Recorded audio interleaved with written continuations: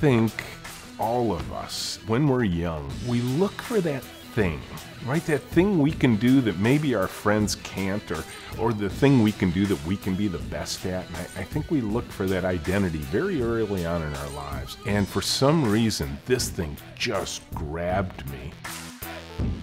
In 8th grade, when you're about to go to high school, there was a little form that said, what do you want to take? And then I saw this extra selection that I wasn't quite sure what it meant. It said computer science. I had no idea what this meant.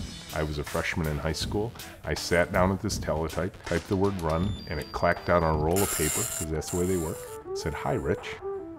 I could see in that moment a future for me.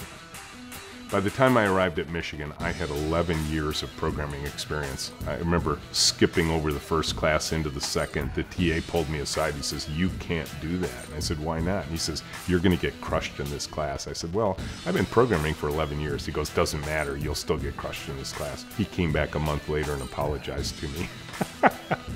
So I launched a career in Ann Arbor. Started quickly to see cracks in the industry.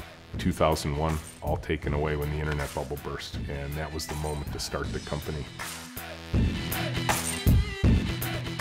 We named the company in honor of this building. Actually, this building recreated by Henry Ford as a means to inspire the young. We have on posters at Menlo a sign in the room that says, "Make mistakes faster."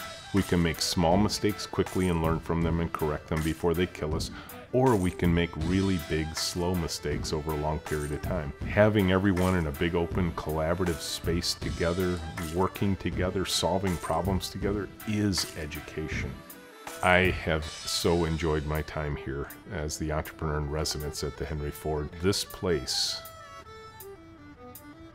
did for me what I believe Henry Ford wanted it to do for youth.